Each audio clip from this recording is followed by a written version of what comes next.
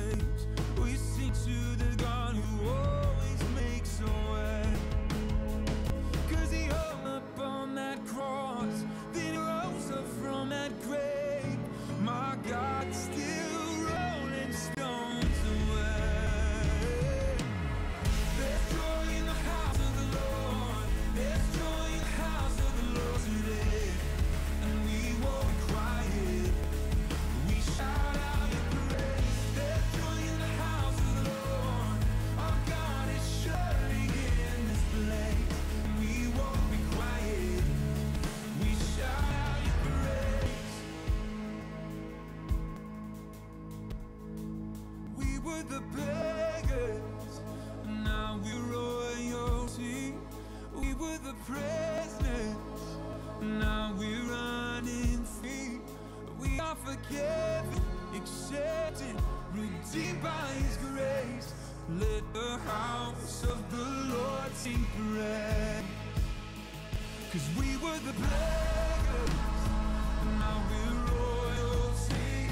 We were the prisoners, now we're running free.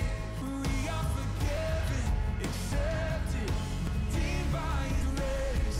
Let the house of the Lord sing praise.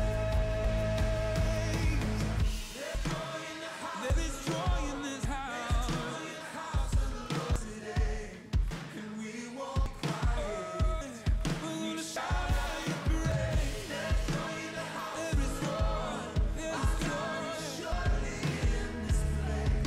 We won't be quiet. We're gonna shout out your praise. There's joy in the house of the Lord. There's joy in the house of the Lord today. We won't be quiet. We're gonna shout out your praise. There is joy. There is joy. Surely in this place. We won't be quiet. Shout out your praise. We shout out your praise. There is joy in this house. There is joy in this house today. We shout out your praise. We shout out your praise.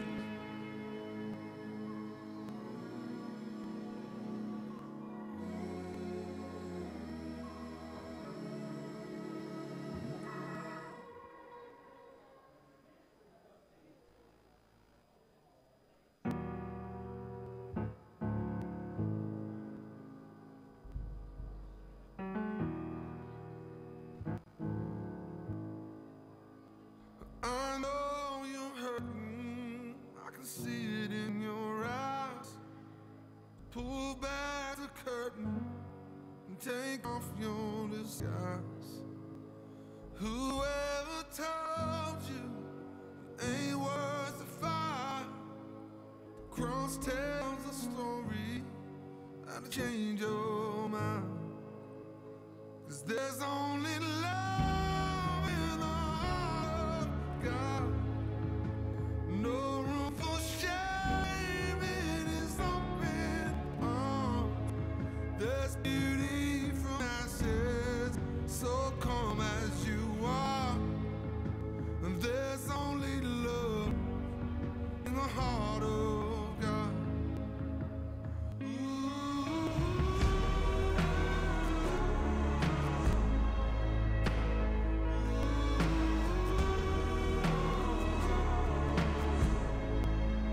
Come prodigal children, it's never too late.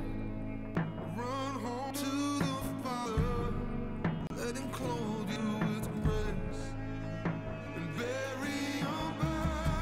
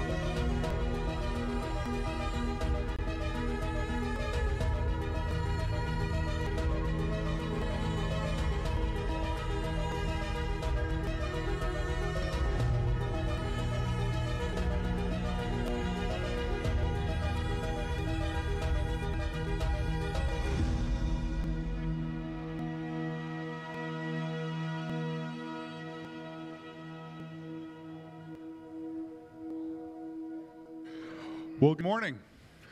Welcome to Grace Church this morning. We are glad that you are here on this Memorial Day weekend, and it's such a blessing to have you here. And we're excited to have you in this service in particular, as we've got some baptisms coming up at the end of the service, which is always an exciting thing to celebrate. Folks stepping forward to say, I have new life in Christ, and I want to tell my church family that I'm a follower of Christ. And so that's going to be coming up. We're excited about that. Also, welcome to all of you who are joining us online. We are glad that you're able to join us in that fashion. We want to tell you about a couple things before we get to our announcement video today. First is that many of you know that Dirk Dreyer, one of our longtime members here at Grace, passed away about a week ago. And we are going to have next Sunday, right after second service, a reception to celebrate his life, to encourage his wife Peace, and to just be together as a church family, or reflecting and remembering and honoring the life of Dirk Dreyer. And so please join us for that. If you want to come, we ask that you bring either a side dish or salad to help, just potluck style, and come and celebrate Dirk's life with the rest of us. Also want to let you know that we've been off of our normal routine of recording our Weekend Debrief podcast, where we answer the questions that you sent in. That telephone number has been on the screen this whole month, but we've just been collecting any questions that have come in. But we're going to be starting to record again this week. So if you have questions, please go ahead and text into that number. We would love to answer those questions, and it'll be a blessing, hopefully, for you to hear those questions get answered. Also, I want to let you know that I think we announced it last week, that we have a need for a new church bus. This has been a need for a while because the wheelchair lift on our bus has not been working, and it is so old and in disrepair that cannot be fixed safely. And so we actually have some people that can't come to church because they need that wheelchair lift in order to get here. But then recently our bus stopped working altogether, and it's to the point now where it is no longer worth trying to repair. And so we have been saving money. We have money set aside for a new bus, but it's not enough to get the kind of bus at the quality we need with the lift that we need. And so if the Lord is laying it on your heart to contribute towards that project so that we can have a better accessibility for folks, so we can use it for youth ministry trips and children's ministry and just different things, you can go online or use the Church Center app, and if you want to contribute towards that, it's on special projects. And then there's a specific tab there for the bus. And then if you use one of our physical envelopes in the chair in front of you, just write it in. We don't actually have a slot on there for church bus. Just write in church bus, and it'll go towards that. And we would greatly appreciate any help that you can give us in getting a new bus to serve those in our community. Also today, like we said, is Memorial Weekend. And so we want to honor those who have served our country, or if you have a loved one who gave their life in service to our country. Would you stand so we can honor you and your loved ones today? Go ahead and stand. Let us honor you. Can we show our appreciation to those who have served our country?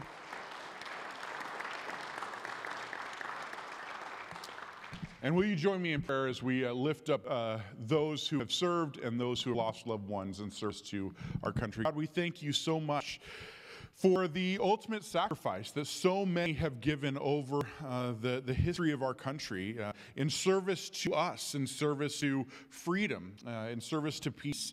And Lord, we pray that you would bless those who have served our country in that way, and that today you would especially bless those who have lost loved ones in service to our country.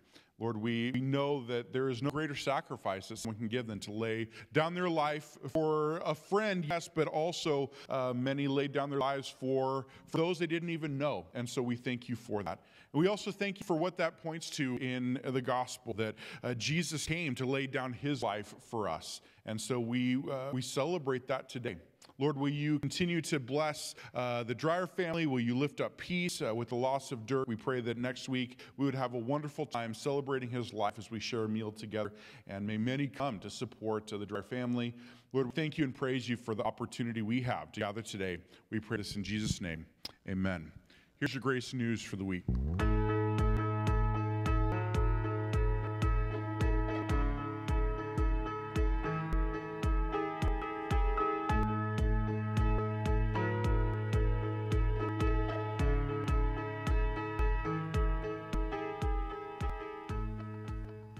All right, middle schoolers coming up next month, June 16th through June 18th to Summer Blast.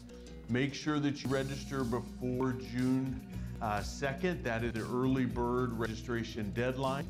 This is for all 6th through 8th graders. It's going to be a great time. Speakers all lined up. It's going to be up at Camp Tapawingo. You're going to be able to enjoy the new dining hall up there. So make sure that you register, and it's going to be a great time.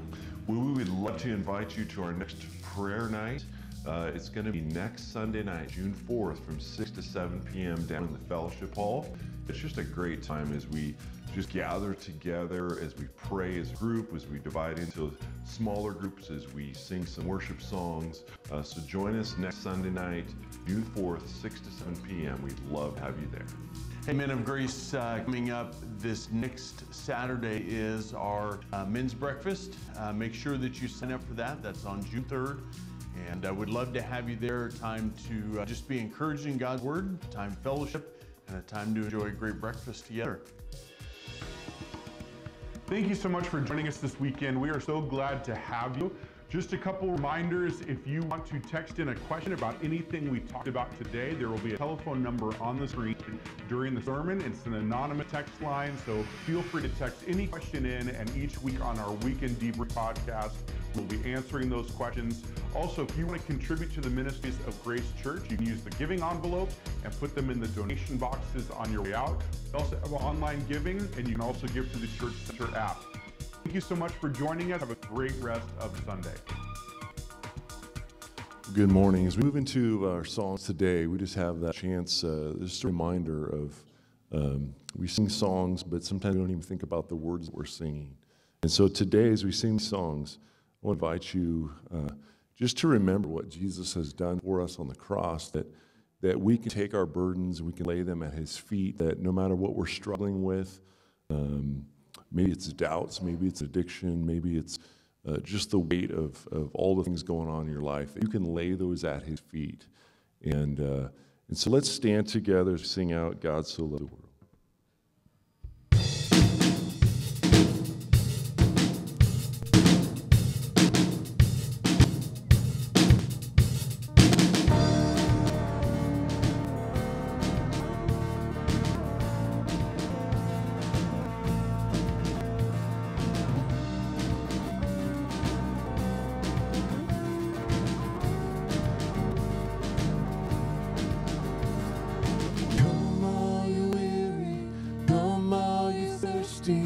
Come to the well that never runs dry.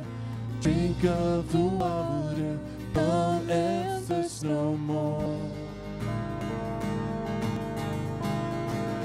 Come all you sinners, come find his mercy. Come to the table, he will satisfy. Taste of his goodness, find what you're looking for. God so loved. For God so loved the world that he gave us his one and only Son to save us. Whoever believes in him will live forever.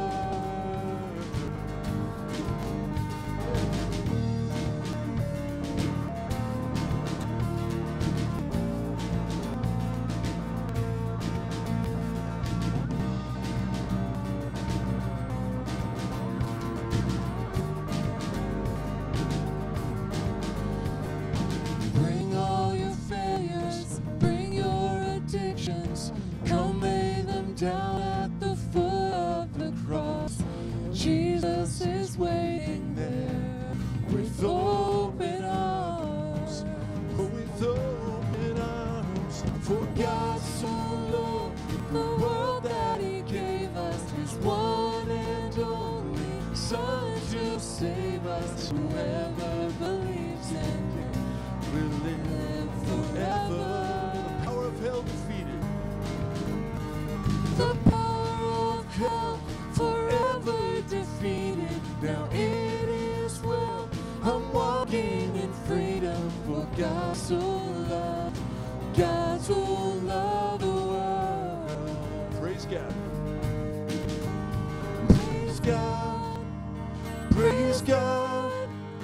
from whom all blessings flow. Praise Him, for the wonders of His love. Praise God, praise God, praise God, from whom all blessings flow. Praise Him, for the wonders of His love. His amazing love, for God so loved the world that He gave us His one and only Son to save. For God so loved the world that He gave us His one and only Son to save us. Whoever believes in Him will live forever. The power of hell defeated. The power of hell forever defeated. Now it is well. I'm walking in freedom. For God so loved the world.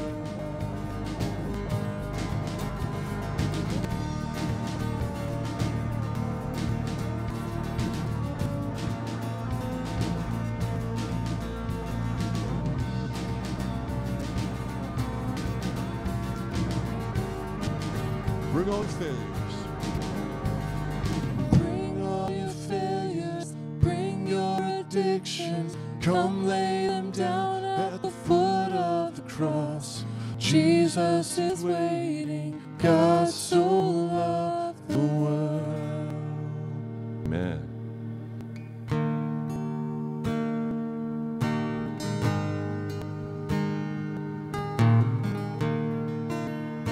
It's worthy of every song we could sing. Worthy of every song we could ever sing. Worthy of all the praise we could ever bring. Worthy of every breath we could ever breathe. We live for you. We live for you. Jesus, the name above all. Jesus, the name above every other name. Jesus, the only one who could ever save. Worthy of every breath we could ever breathe. We live for you. We live for you. Holy, there's no one like you. And holy, there is no one like you. There is none beside you. Open up my eyes in wonder. Show me who you are and fill me with your heart and lead me in your love to those around me. Jesus, the name above every other name. Jesus, the only one who could ever save. Worthy. Worthy of every breath we could ever breathe. We live for you. Oh, we live for you. Sing out holy. Holy, there is no one like you. There is none beside you.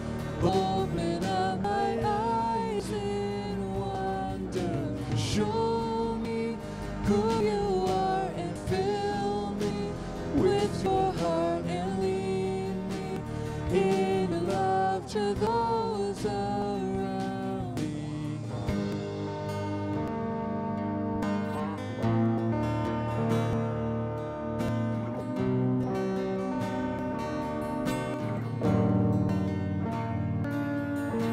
And I will build my life upon your love. It is a firm foundation. I will put my trust in you alone, and I will not be shaken.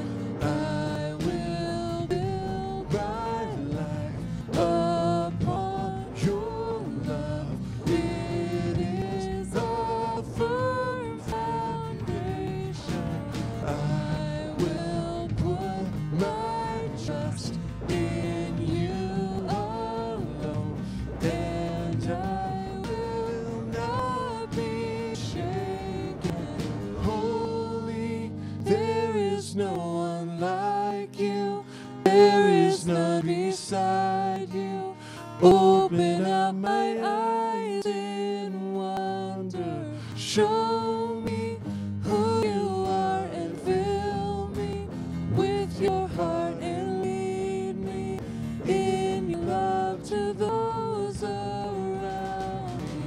I will build my life upon your love. It is the firm foundation. I will put my trust in you alone, and I will not be shaken. I will build my life upon your love. It is a firm foundation.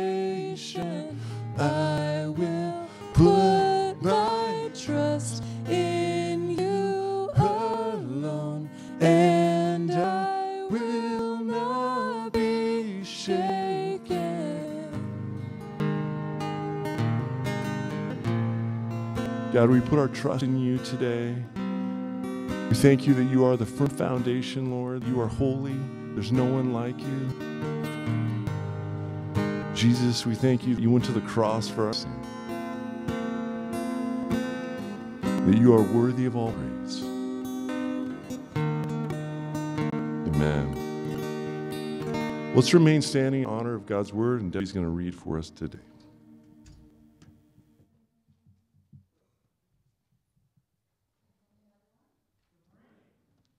But I have the microphone on. Good morning, everyone. So good to see all of you. We're in Nehemiah chapter 1, and we're going to read verses 5 through 11. I said, Lord, the God of heavens, the great and awe-inspiring God who keeps his gracious covenant with those who love him and keep his commands. Let your eyes be open and your ears be attentive to hear your servant's prayer, that I now pray to you day and night for your servants, the Israelites. I confess the sins we have committed against you. Both I and my father's family have sinned. We have acted corruptly towards you and have not kept the commands, statutes, and ordinances you gave your servant Moses. Please remember what you commanded your servant Moses. If you are unfaithful, I will scatter you among the peoples. But if you return to me and carefully observe my commands, even though your exiles were banished to the farthest horizon, I will gather them from there and bring them to the place where I choose to have my name dwell. They are your servants and your people. You redeemed them by your great power and strong hand. Please, Lord, let your ear be attentive to the prayer of your servant and to that of your servants who delight to revere your name. Give your servant success today and grant him compassion in the presence of this man. At the time, I was the king's cupbearer. Lord, we just thank you for Nehemiah and his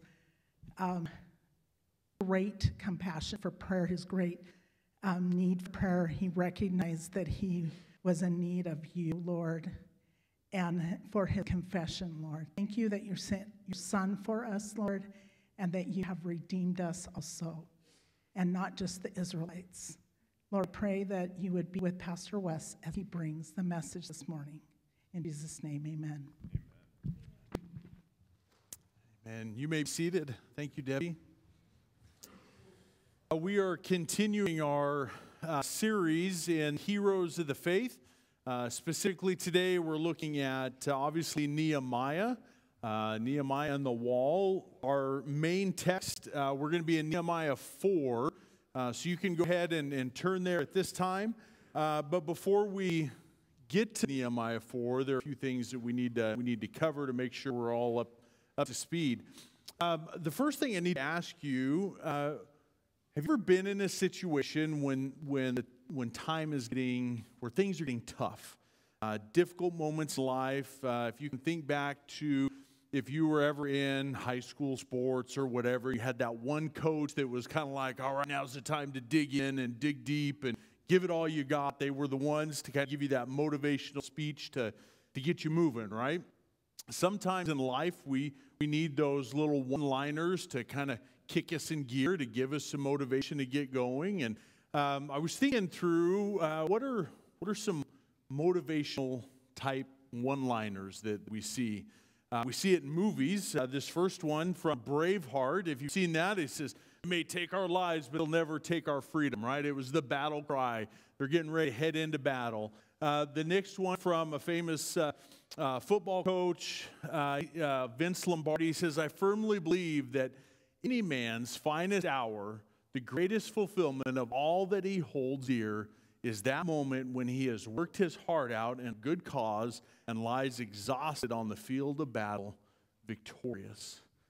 And then we have another famous coach who was known for his motivational speeches, noted for his one-liners, Coach Lou Holtz. And he says, "Ability is what you're capable of doing. Motivation determines what you do. Attitude determines how well you do it."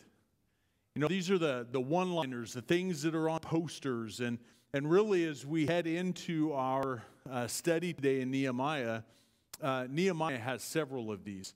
Like, they could be posters of Nehemiah said this. They are real motivators for us. But before we get there, so hang on to that. We're going to get to that point. We need to kind of back up a little bit. If we jumped right into chapter 4, it's kind of like jumping into the middle of the story. And it'd be like, okay, that makes sense, but we lose the full effect of what Nehemiah is going through and what he's really trying to do. And so where we're going, and this is going to be quick, and so if you're like, well, that sounds interesting, I want to know more, go home and read it. All right, so we're not going to have time to go into greater detail. What I'm covering here just right at the beginning, we could have several messages on. So first thing we need to know actually goes back to the book before Nehemiah, and that's Ezra. In the original writing, Ezra and Nehemiah, it was one book. Later on, when the Bible was compiled, it was split into two. And really what we see in Ezra is a return of exiles from Babylon.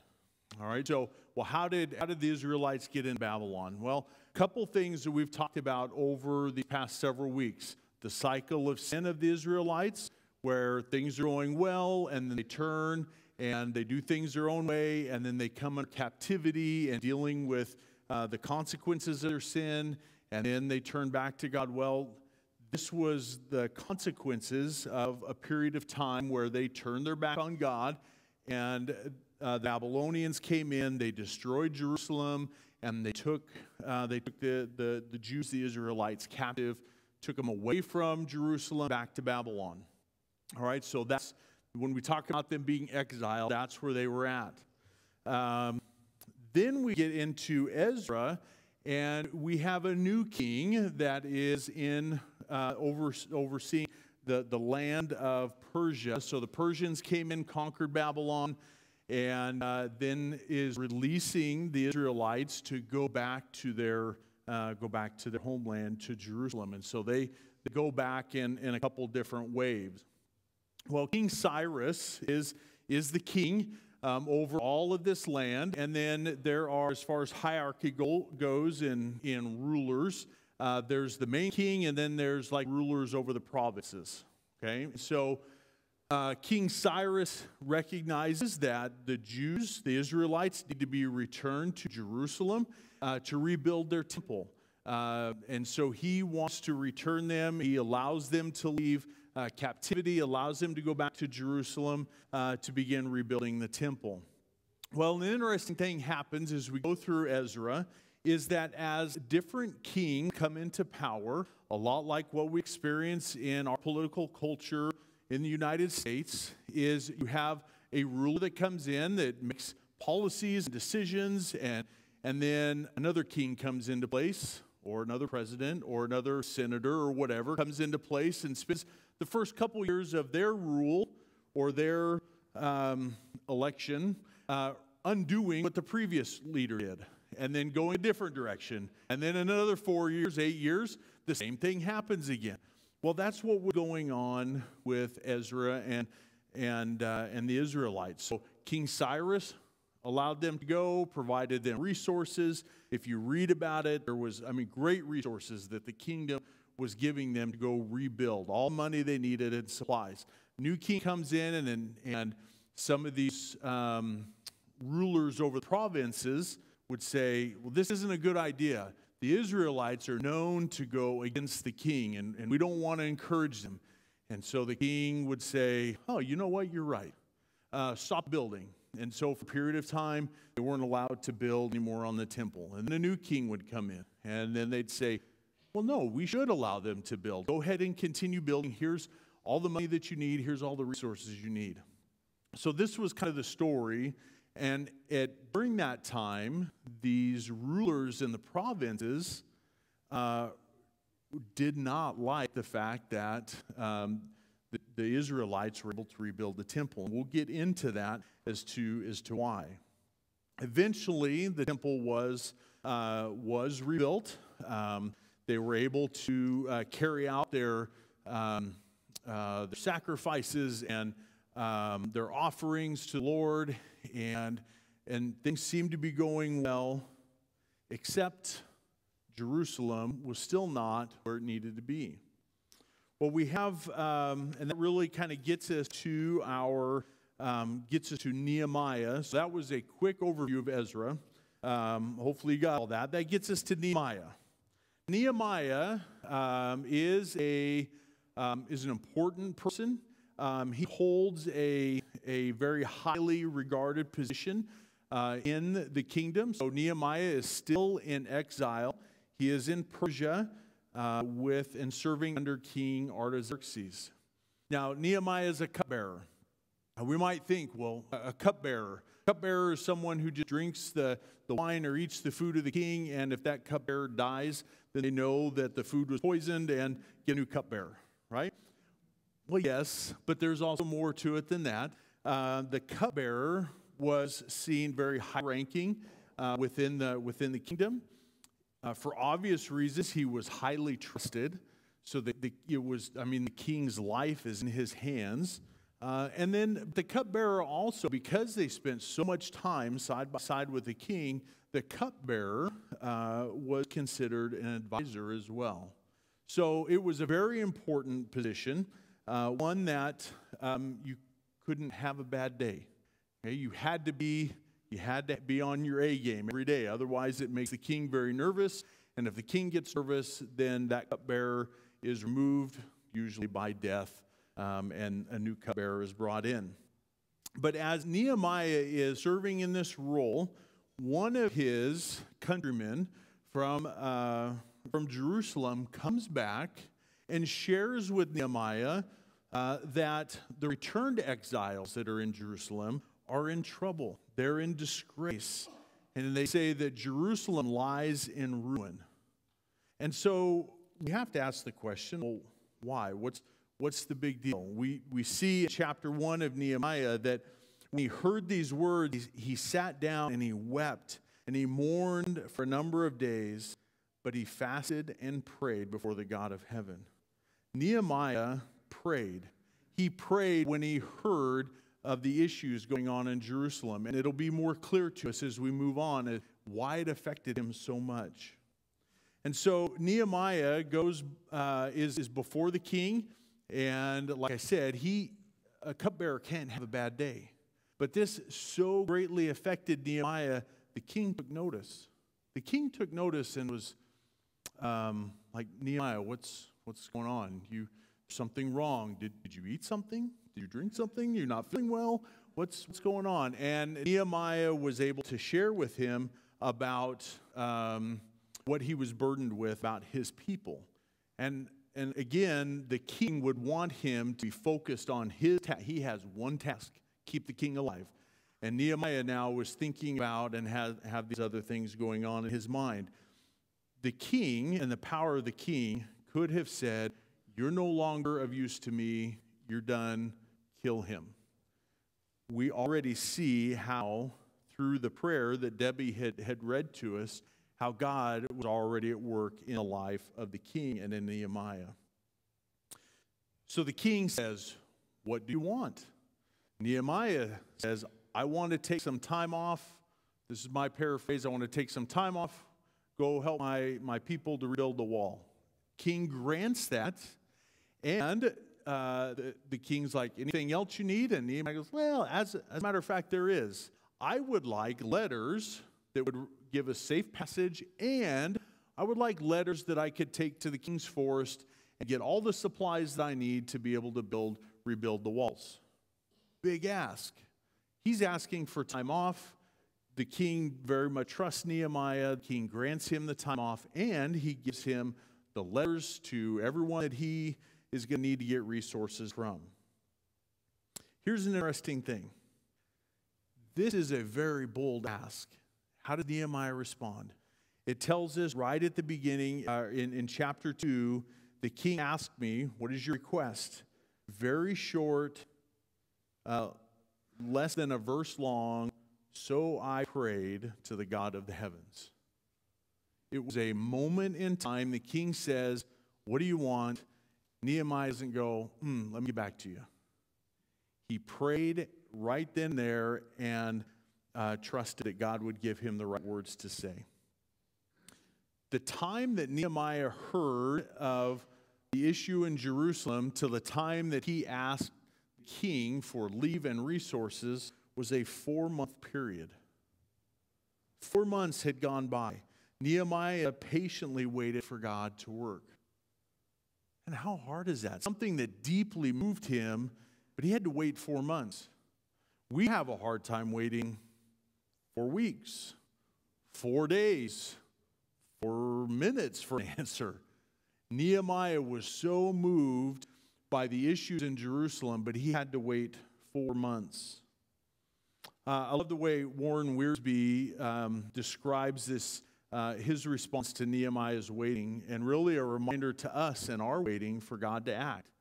He says, God is preparing both you and your circumstances so that his purposes will be accomplished. However, when the right time arrives for us to act by faith, we dare not delay. See, sometimes there's more things going on than what we realize, and while we get frustrated with the time that we have to wait, and while Nehemiah certainly wanted to get to Jerusalem as fast as he could, he had to wait.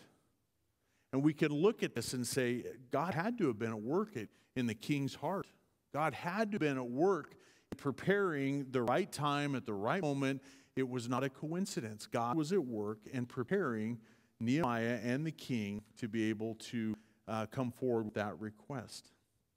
So Nehemiah is granted leave with all that he needs. And Nehemiah rallies those. When he gets to Jerusalem, he rallies those in Jerusalem and he casts the vision. We read in Nehemiah chapter 2, this is our motivation poster right here. He said, so I said to them, he's talking to his fellow countrymen, you see the trouble that we're in? Jerusalem lies in ruins and its gates have been burned. Come, let's rebuild Jerusalem's wall so that we will no longer be a disgrace. I told them how the gracious hand of my God had been on me and what the king had said to me. They said, let's start rebuilding. And their hands were strengthened to do this good work.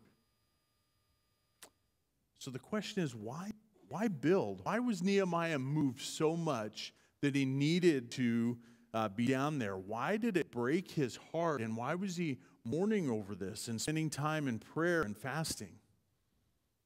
Well, the importance of Jerusalem, we need to understand this, is that from the time that the Israelites left Egypt, that was, if you remember the story, that wasn't just a little thing, right?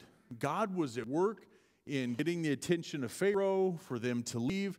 They crossed the Red Sea, not a small little task. It was a miracle in how God worked. As they moved through the land, they survived the 40 years in the desert. As they moved into different portions of the land and conquered people, this was evident, and they were a people that it was very clear that God was with them and that God was doing great things through them. And so everywhere they went, they were known as God's people. And those that dared to stand up against them, we have many accounts to where they failed. We have looked at some of those stories over these last several weeks in the heroes of the faith. And so Jerusalem is the place where God had given them land, and Jerusalem was a representation of the people of God. It represented to the nations who God was. It was a land given to them. And so you can imagine that with the walls destroyed and the city in ruin and that hasn't been rebuilt, it was not a great picture of the strength and the greatness of God. Matter of fact, their disobedience and their scattering, the point that got them there was not honoring to God and was not representing Him well. And so that's why Nehemiah was so motivated. It was motivated because he wanted to make sure that Jerusalem was a picture, was a staple that showed who God was and how mighty and powerful He was. And so we get into in chapter 3. Chapter 3 gives us a kind of a step-by-step and showing how they're continuing to build the walls. And all of this time started back in Nehemiah, or started back in Ezra, with the surrounding rulers in the provinces beginning to oppose what was happening in Jerusalem. That continues on through the first 3 chapters of Nehemiah. There was great opposition that was being, that the Israelites were facing. And we're going to dig into that a little bit more and see how bad that it gets. But before we get there, we've now had just the overview, the quick overview, high level. Here's some snippets. We've covered an entire book and 3 chapters of the next one. So hopefully you soaked all that in. Before we dive into chapter 4 and go into a little bit more detail, would you pray with me? And we'll seek the Lord's direction, what He has for us. Father, thank you for this book. We thank you for the example of Nehemiah and his faithfulness to you. Lord, I pray that as we go through and we study, Lord, would you open our hearts and minds to just understand what it means for us.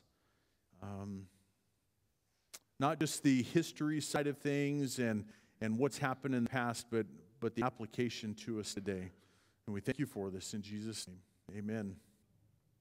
So Nehemiah 4, if you haven't already got there, I would encourage you to get there. Nehemiah 4 in your book, on your phone. We'll have the verses up on the screen as well. The first thing that we see in this chapter is that Nehemiah was faithful to pray. Nehemiah was faithful to pray. We saw that back in chapter 1, verse 4, is that he fasted and he prayed. He sought the Lord's direction. Nehemiah was a very intelligent man. He was familiar with the books of Moses.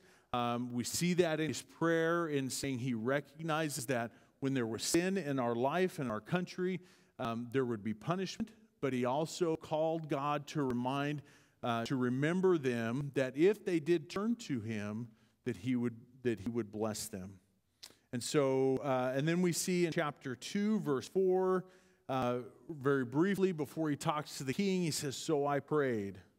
And then in chapter 4, verses 1 through 5, in our text, we see what's being introduced to us here. And we're going to get an introduction to some of the people, some of the rulers in the provinces around that were providing that opposition.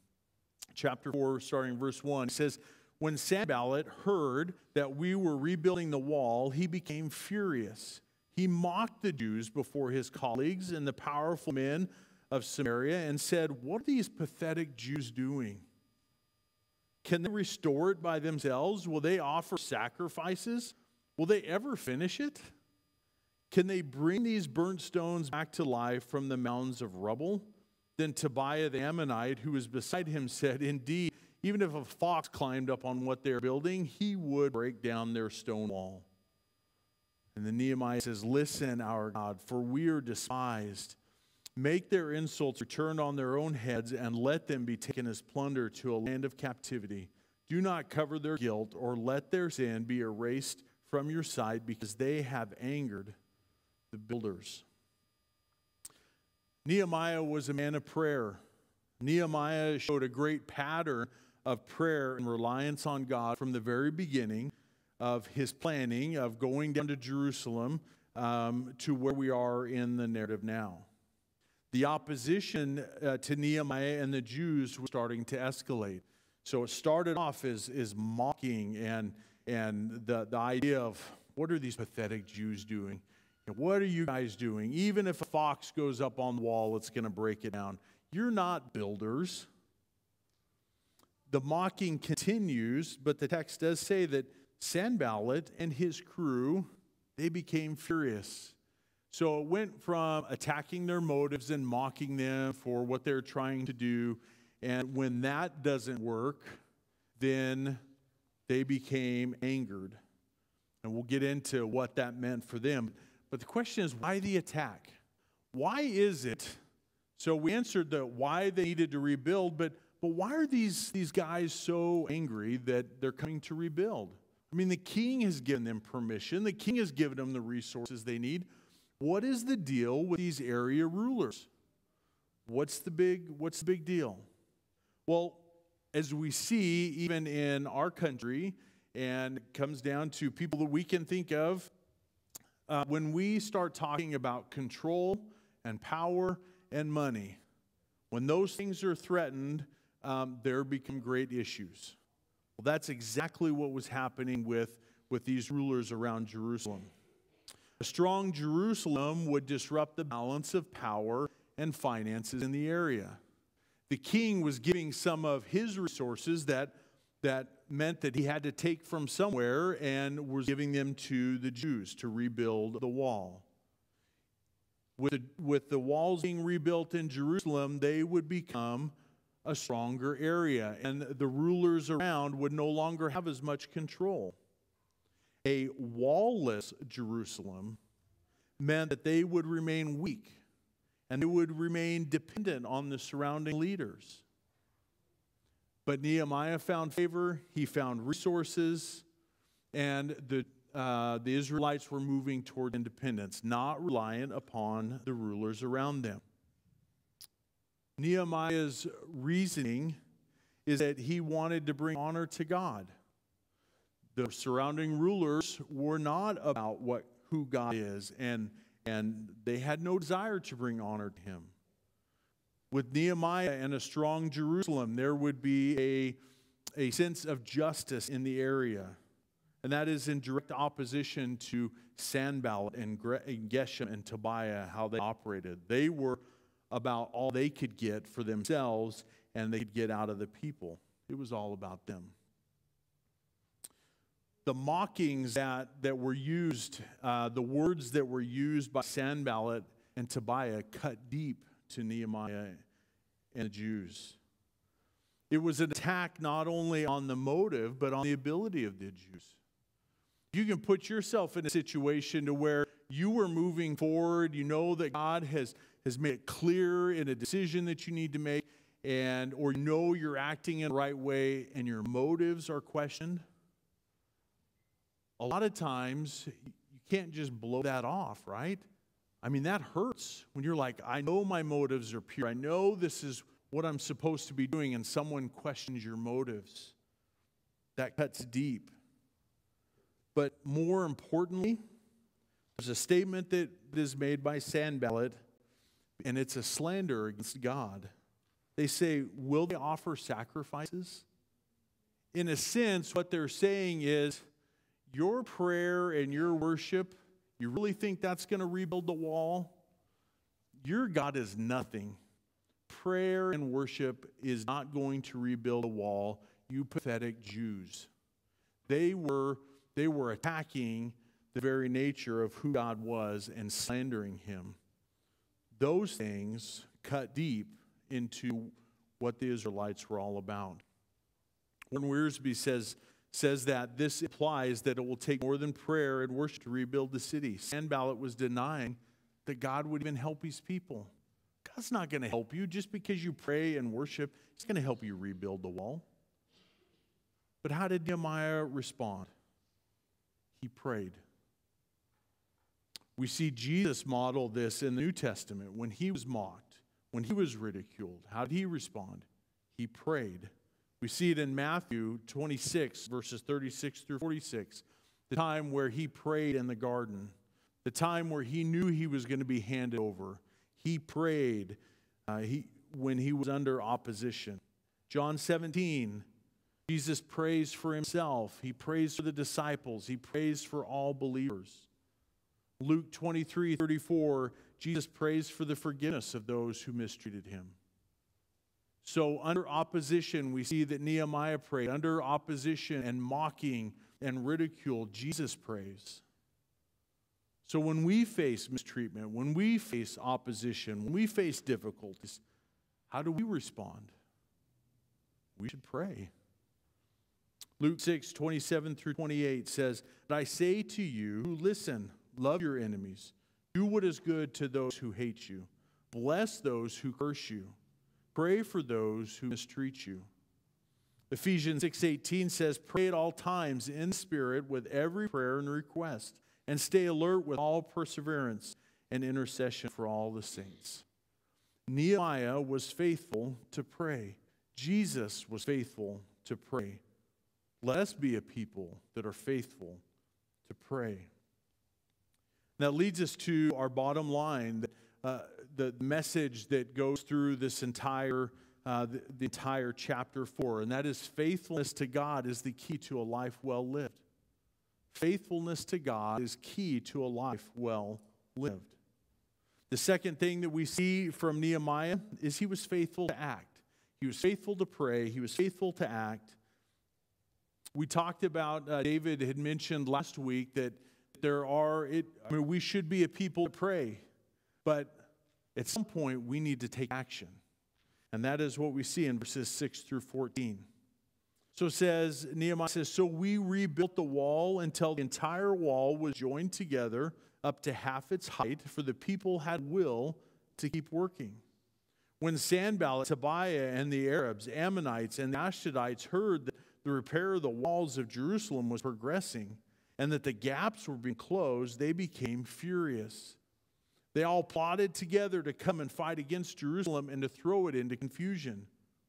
So we prayed to our God and stationed a guard because of them day and night. In Judah it was said, the strength of the laborer fails since there is so much rubble. We will never be able to rebuild the wall. And our enemies said, they won't realize it until we're among them and kill them and stop the work. When the Jews who lived nearby arrived, they said to us time and again, everywhere you turn, they attack us. So I stationed people behind the low sections of the wall. At the vulnerable areas, I stationed them by families with their swords, their spears, and their bows. After I made an inspection, I stood up and said to the nobles, the officials, and the rest of the people, don't be afraid of them. Remember the great and awe-inspiring Lord, and fight for your countrymen, your sons, your daughters, your wives, and homes. Nehemiah was, talk about a poster and an encouragement. Fight. Don't be afraid of them. Remember the awe-inspiring God. Fight for your countrymen, for your families, for your homes, for your children, for your wives. What Nehemiah did is he acted upon the prayer. Prayer motivated Nehemiah and the people to move forward in faith that God was with them. It says the entire wall was joined together, half its height. Now, we're not talking about the wall here just being, the bricks, the little red bricks that we have, and they're stacking. Well, we're talking about large stones. And when Jerusalem was destroyed, they were knocked in on each other. And so you can imagine these just massive piles of stone that had to be moved and stacked on each other. It was to the point where they said the strength of the laborers fails since there's so much rubble. Like, we're never going to be able to finish this. How can we do this? There were some of their Jews who lived nearby who weren't living within the city, but outside of the city, and they had heard of the attacks that are coming. They'd heard of the danger that was coming, and they came into Jerusalem and said, you guys just give up. Give up. Stop your work. They're going to come and kill you. Why work so hard if they're just going to come kill you anyways? Just give up and go. And that's where Nehemiah's like, enough. Here's what we're going to do. And his action was he put people together. He put families together. And if you think about it, if you had a group that is working together, a family unit working together, one, they're not going to be worried about if their family's working on that section of the wall. They're going to be much more effective working together because they're not worried about the safety of their family. Not only that, is if there is an attack that comes, they're going to be much more motivated to protect and to fight to protect their family. And so Nehemiah was very smart in how he put people together. But I want to give you an idea of just like what were they facing when we're talking about building this wall? Like, is it just like a retaining wall? Like, what's the size of this thing? So we look at this diagram here, and in the dark red section is the portion of the wall that Nehemiah was rebuilding. There's a smaller section, a lighter red line that may have been part of the wall that was being built later on. And then the dotted dashed line on the outside is the wall during the time of Christ. But we're really focused on just a section of the dark red. And so what was the size of this thing? Well, archaeologists say anywhere from 1.5 miles to 1.75 miles total is the total distance of the wall that's being built. The width of the wall is anywhere from 8 feet at the bottom up to somewhere around 6.5 feet up at the top. As you continue to read through Nehemiah, you'll see that the wall was tall enough that they could walk around multiple wide, walk around the wall on top.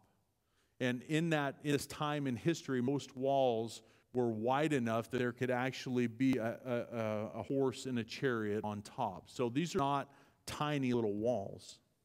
So somewhere around 6.5 to 8 feet in width.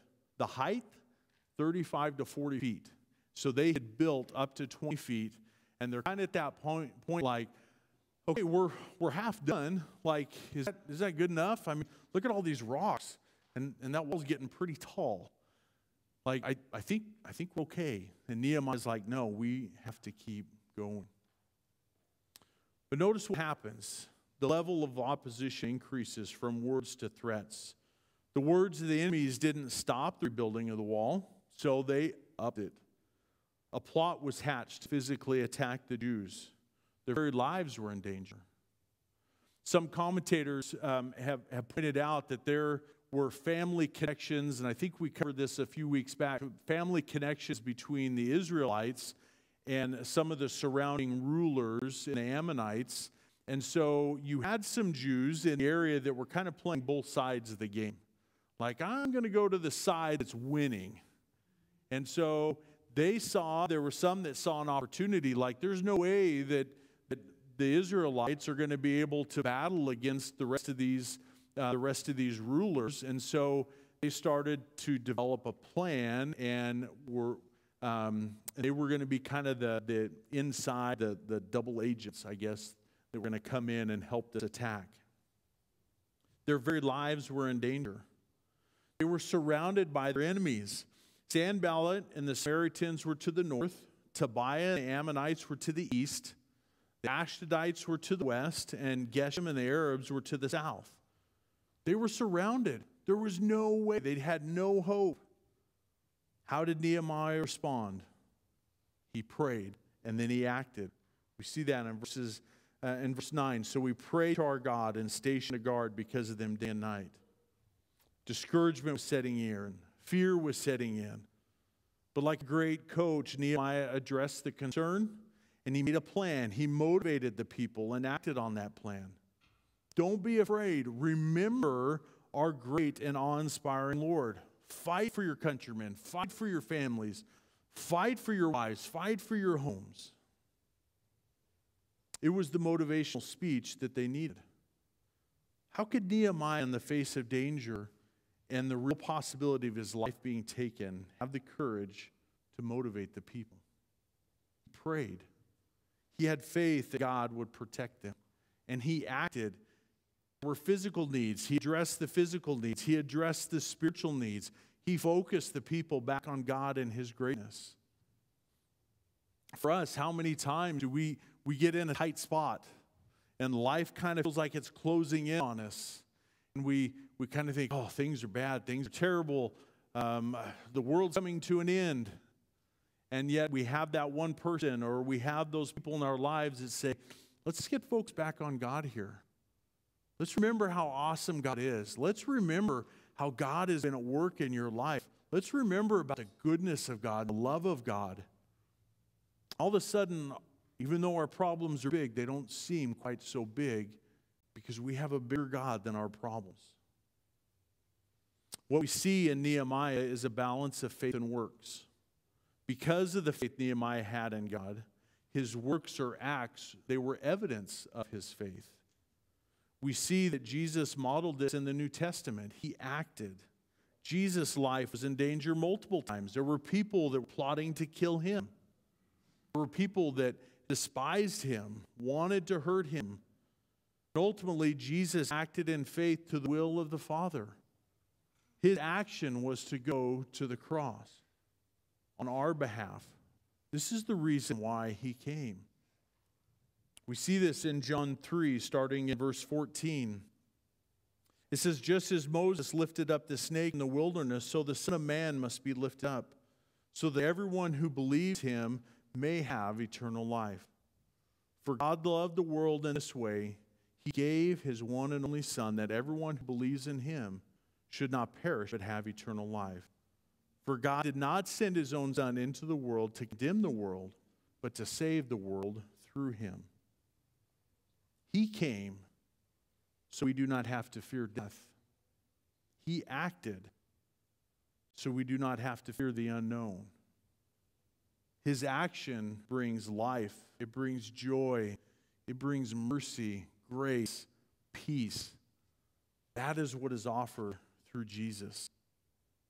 If you're here this morning and you don't have a relationship with Jesus, you can't have that joy and that grace and that mercy and that peace. It is only through Jesus that comes. And today may be the day for you to act on this great news. Today may be the day for you to say, I've heard all this about Jesus. I don't have that relationship. I want that kind of joy. I want that peace in my life. I would encourage you after the service to meet with one of our prayer team in the back. Meet with one of us pastors. If you're online, I would encourage you just to click on the talk to the host. The host that is online would love to be able to share with you as well what it means to have this relationship with Jesus. If you do have a relationship with Jesus, be reminded of what we do have in him. Hope, joy, peace. And this is how Jesus acted on our behalf. So we have the question, how is our action? Do we just pray and wait for God to deliver us an email or put a billboard in front of us to say, oh, that's how we're supposed to act? No, there's a balance between prayer and a time to go and a time to act. If we are in a consistent time of prayer and reading Scripture and seeking wise counsel, we will have the answer that requires us to move forward in faith. The timing is going to be different for all of us. Sometimes we get an answer within 4 hours. Sometimes it may be 4 months, like it was for Nehemiah. Maybe it's 4 years. God is preparing us, preparing those around us to work. But our actions are evidence of our faith. And the last thing that we see is that Nehemiah was faithful to serve in verses 15 through 23. It says, when our enemies heard that we knew their scheme and that God had frustrated it, every one of us returned his own work on the wall.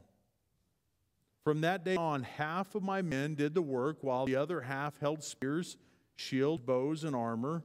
The officers supported all the people of Judah who were rebuilding the wall. The laborers who carried the loads worked with one hand and held a weapon with the other. Each of the builders had his sword strapped around his waist while he was building, and the trumpeter was beside me. And I said to the nobles, the officials, and the rest of the people, the work is enormous and spread out, and we are separated far from one another along the wall. Wherever you hear the trumpet sound, rally to us there. Our God will fight for us. So we continued the work while half of the men were holding spears from daybreak until the stars came out.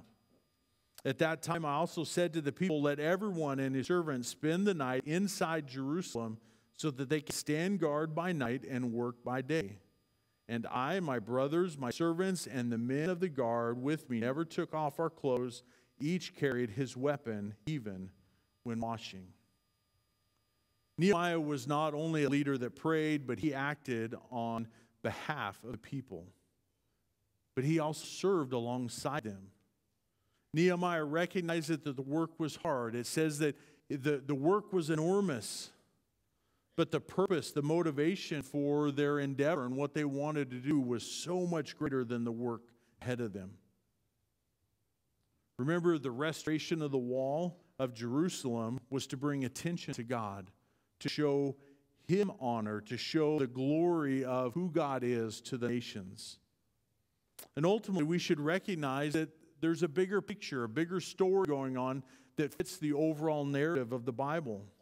And that is salvation. What I had shared earlier about a relationship with Jesus, well, that came through the Jews. That was the line of our Savior, Jesus. The rebuilding of the wall brought physical peace and protection. But later, through Jesus, we are brought spiritual peace and protection. This was important to rebuild the wall. Nehemiah was a servant leader. We see multiple examples of how Nehemiah served alongside the people. It is interesting when you read verse 23, like, why is that there? What difference does it make about him wearing clothes? You know, I and my brothers, my servants, and the men of the guard with me never took off our clothes. Each carried his weapon when they were washing. You know, remember Nehemiah's status? He had high ranking within the government. When they came out of Persia, they would have been with an entourage, and he came with protection. And so he had the right within the hierarchy that he could say, you know what, I'm a mess, I'm dirty, I'm stinky. You guys keep working, I'm going to go, soak in the tub or whatever. I'm going to go get cleaned up, put some fresh clothes on. He had the right to do that, but he was showing that we're all in this together. He was a servant willing to work alongside the people. We see Jesus model this in his teaching and his ministry. In Mark 10, he says, whoever wants to become great among you will be your servant, and whoever wants to be first among you will be a slave to all. For even the Son of Man did not come to be served, but to serve and give his life as ransom for many. So the question is, how is our service? We have been called to go, both verbally and physically, to serve. We see it in Matthew 28, in the Great Commission. Jesus came to them and said, all authority has been given to me in heaven and on earth. Go, therefore, and make disciples of all nations, baptizing them in the name of the Father and the Son and the Holy Spirit, teaching them to observe everything I have commanded you. And remember, I'm with you always to the end. We see in James chapter 2, verses 14 through 26, we're not going to read it all, but I would encourage you to go read that. That is a great picture of the balance between faith and works. And we don't work to gain faith, but our faith is made evident in our work. Warren Wiersbe, in his commentary, quotes British humorist Jerome K. Jerome. And he says, Jerome K. Jerome says, I like work. It fascinates me. I can sit and look at it for hours. This was not Nehemiah. This is not what we should be about. Wiersbe goes on to say, he says, when it comes to the work of the Lord, there is no place for spectators or self-appointed advisors and critics. But there is always room for workers. Nehemiah was faithful to serve. Jesus was faithful to serve. We should be faithful to serve, to do our part in building up the church, building up the kingdom of God. Faithfulness to God is the key to a life well lived. So let's look at this example, this hero in the Old Testament of Nehemiah. One who had consistent faith, one who prayed in faith, one who acted in faith, and one who served faithfully. So how might you be challenged or encouraged today? Does your prayer life need a boost? You look at this example of Nehemiah and how he prayed and think, yeah, I should probably be a little more committed in my prayer time. Or is it an encouragement to keep on keeping on? Maybe it's a time for you to act in faith about what God is showing or telling you. Maybe it's time to get off the bench. Maybe it's time to serve. What is it that God is telling you today about being faithful in prayer, about being faithful in your action, and about being faithful to serve? Well, today we get to celebrate. We get to celebrate several baptisms. And this is an exciting thing. This is taking that next step. So those that are being baptized, I'd invite you to go ahead and get prepared. We get to celebrate this as a church family.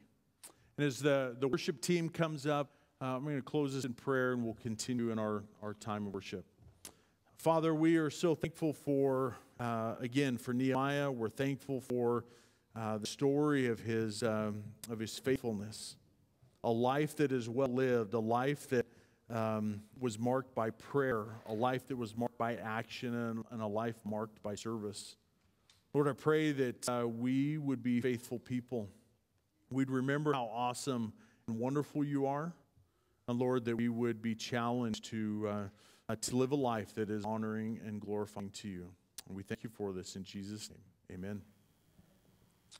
Amen. Well, let's stand together as we get to just put that sermon into practice right now. As we sing these songs, just let this be your prayer, that you would just cry out and say, God, be my vision, that maybe I've strayed to one way or the other, but I'm coming back to you, that God, when my heart's overwhelmed, I'll trust in you alone. And so as we sing these songs, maybe you just want to raise your hand, maybe you just want to close your eyes, but let this be your prayer today.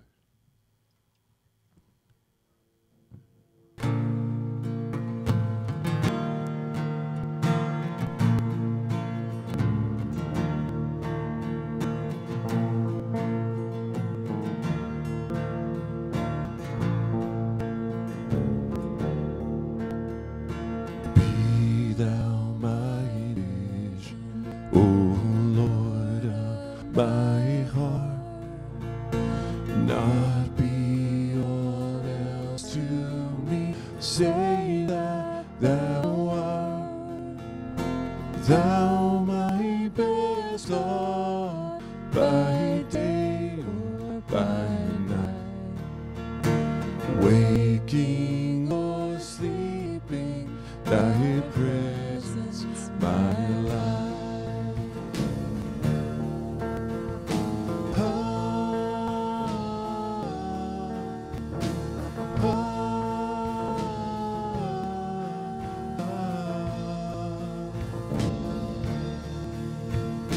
Be thou my wisdom, and thou my true word.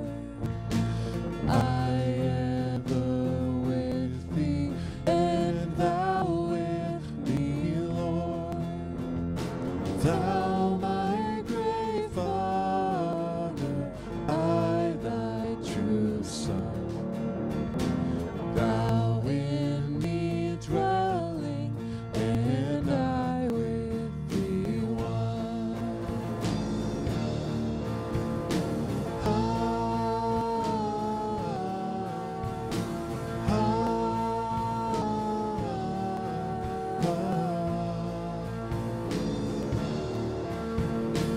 Riches I heed not, or man's empty praise.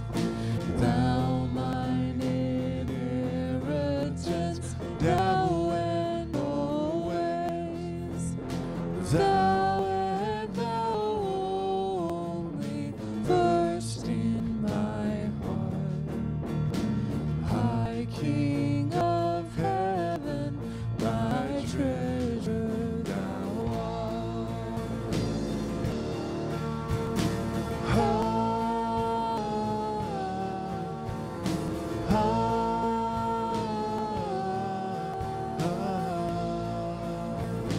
King of heaven. High King of heaven, my victory won. May I reach heaven's joys, oh bright heaven's sun. Heart of my own heart, whatever befall, still be my vision, oh ruler of all.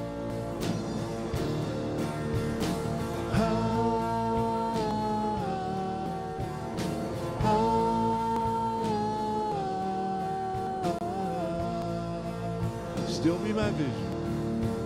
Still be my vision, oh ruler of all.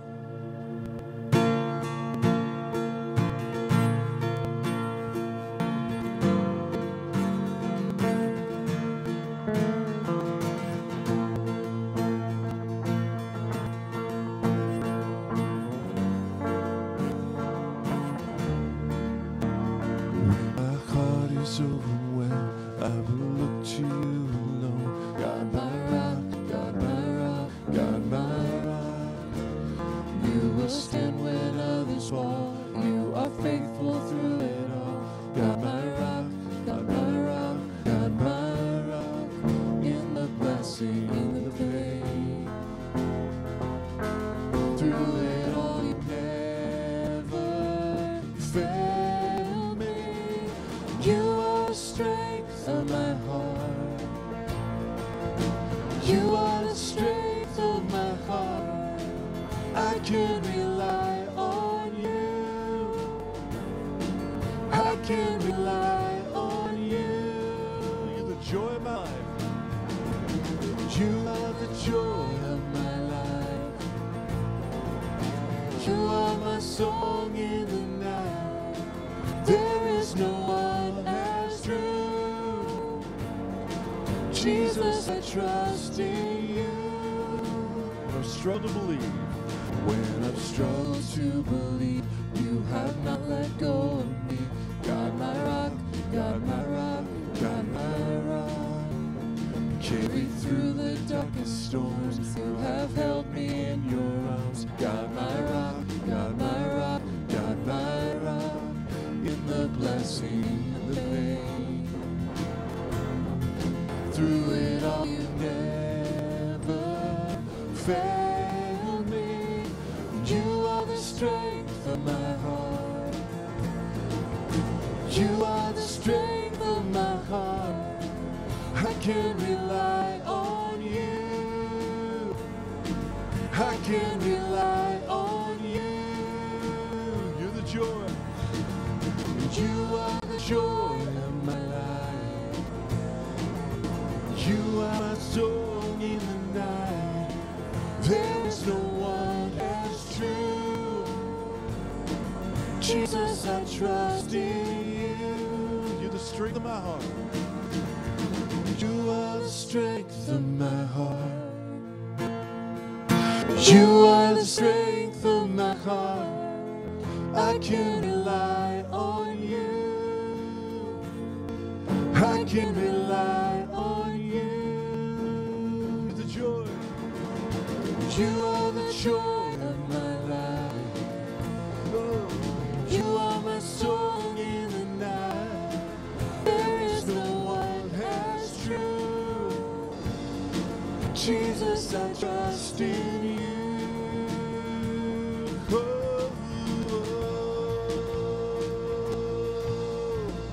I trust in you. There is no one as true.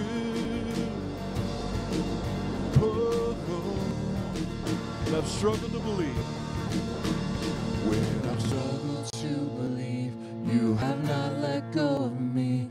God my rock, God my rock, God my rock. Carry through the darkest storms, you have held me in your arms. God my rock, God my rock, God my rock. God my rock, God my rock, God my rock.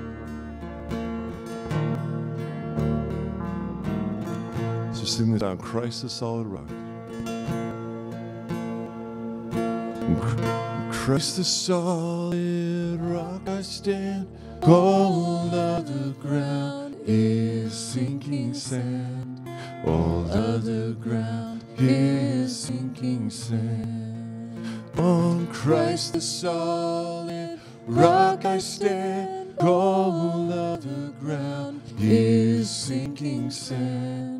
All other ground is sinking sand. Will you pray with me? God, thank you for this day that we get to come and celebrate the fact that all other ground is sinking sand, but you are our rock. And Lord, as we continue to celebrate with baptism, I pray that that would just sink into the depths of our soul, that you are our firm foundation, and that we would go from here ready to pray and to be obedient and to serve. In Jesus' name, amen. Amen. Well, as we go ahead and have a seat, we're going to end today with our baptisms. And before we do that, we just have a short little video that introduces the baptism.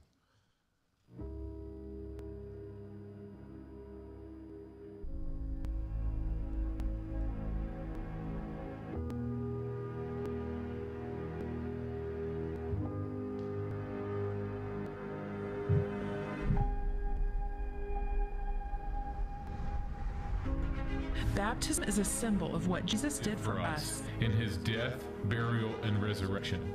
Being lowered in the water represents our old life dying. Just as Jesus was dead and buried, our past and future sins are gone forever. we are forgiven. When we are raised out of the water, It represents our new life in Christ. just as Jesus was resurrected, we are a new creation. The old is gone. New has come. Today we celebrate as people take their next step and tell the world that Jesus has brought them from death to life. To life. Today we celebrate the miracle of a changed life. based upon their profession in Jesus Christ. In the name of the Father, The Son and the Holy Spirit. We are buried with Christ. Raised to and walk raised to walk in newness of life. newness of life.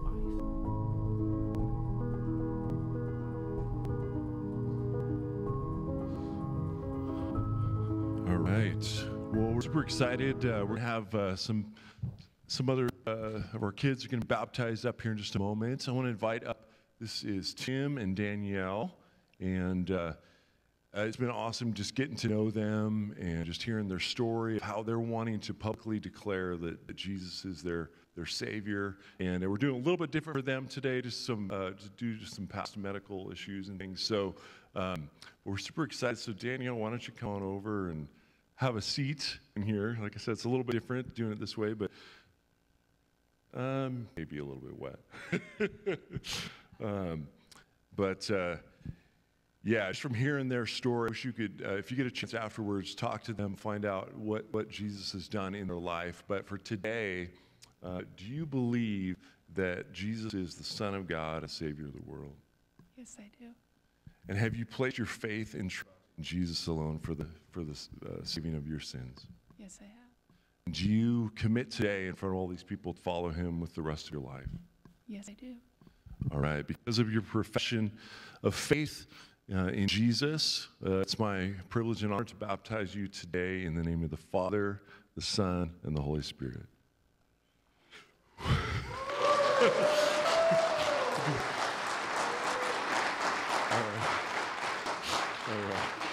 All right.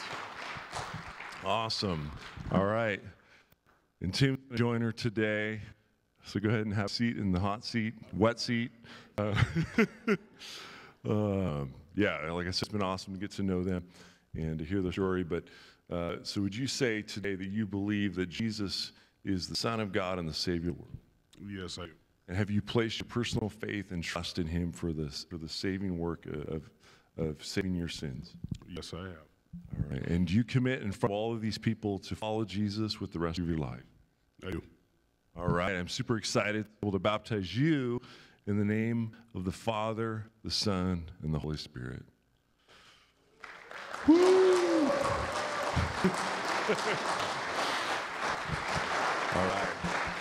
Awesome. Yeah, man. Rowdy.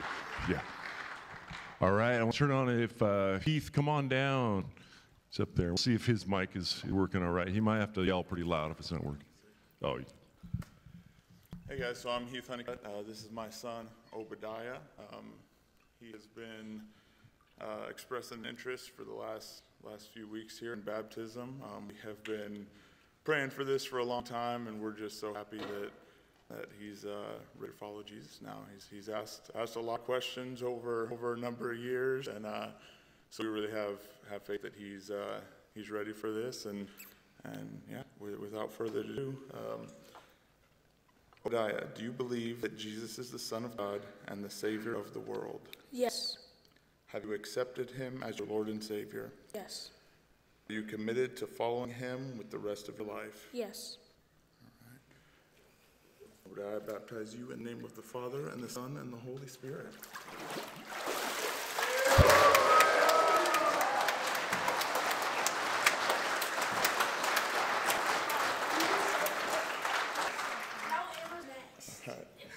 I get the pleasure of baptizing a few of my family members today. Next up, we have my mom, Janice Honeycutt. She does not much like to be the center of attention, so this is a big step for her. She was baptized as an infant, and so she had gotten to express her commitment to Jesus through the baptism after becoming a Christian. But she has been following for a lot of years now, and I was just reminded during the service today, just of just when they talked about faithful service, and that faithfulness to God is the key to a life well lived. That's just such a good example of my mom here, that she's been committed to this church and committed to the church that we went to before this for a lot of years, and just had a long time doing Sunday school and all that, and just continues to serve. So, Mom, do you believe that Jesus is the Son of God and the Savior of the world? Yes. Have you accepted him as your Lord and Savior? Yes. Are you committed to following him with the rest of your life? Yes. All right. My pleasure to baptize you in the name of the Father, and the Son, and the Holy Spirit.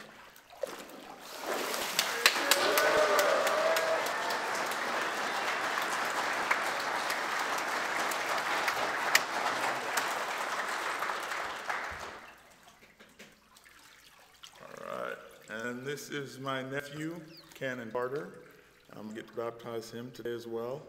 And he expressed an interest in baptism a few months back, and he came home to the dinner table and said that he was ready to be baptized. And they, his parents questioned him some about it, and he just had an understanding of what baptism was, and then came through the class here, and we're excited to get to baptize him here in our church today.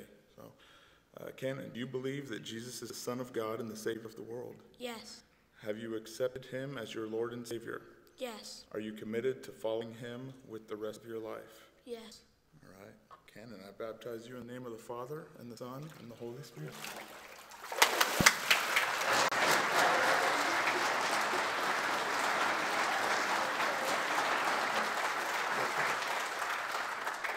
Next up, my mom's going to get baptized, my niece here, so I'll leave it on. All right. This is my granddaughter, Sophia. I'm happy to baptize her since I've been baptized now. And so, Sophia, do you believe that Jesus is the Son of God and the Savior of the world? Yes. Have you accepted him as your Lord and Savior? Yes. Are you committed to following him with the rest of your life? Yes. Sophia Grace, I baptize you in the name of the Father, and the Son, and the Holy Spirit.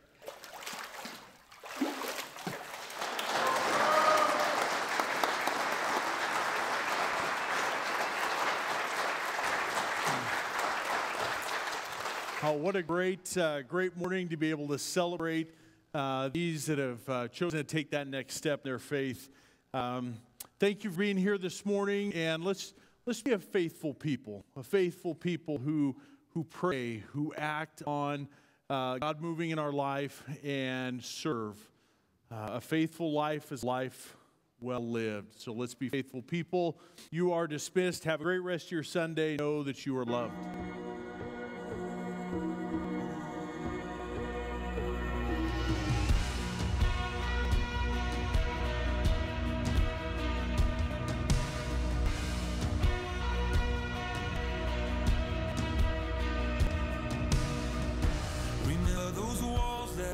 called sin and shame.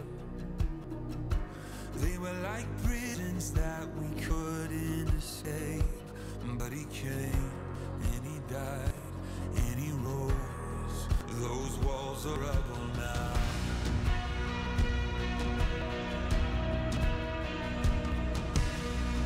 Remember those giants we called death and grave.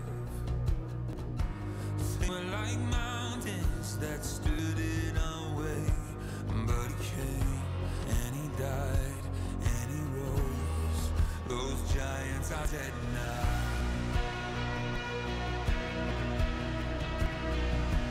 This is our God, this is who he is. He loves us. This is our God, this is what he does. He saves us. He bore a cross, beat the grave. Let heaven and earth proclaim. This is our God, King Jesus.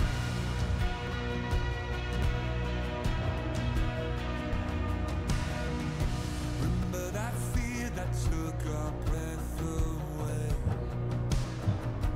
Faith so weak that we could barely pray.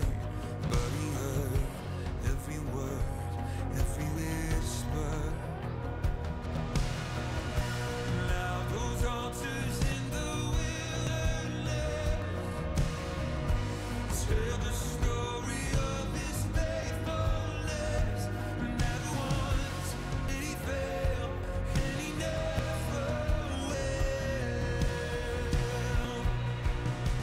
This is our God, this is who he is. He loves us. This is our God, this is what he does. He saves us. He bore the cross, beat the grave. Let heaven and earth proclaim. This is our God, King Jesus. Who pulled me out of that pit? He did, he did. Who paid for all of our sin? Nobody but Jesus. Who pulled me out of that pit? He did, he did. Who paid for all of our sin? Nobody but Jesus.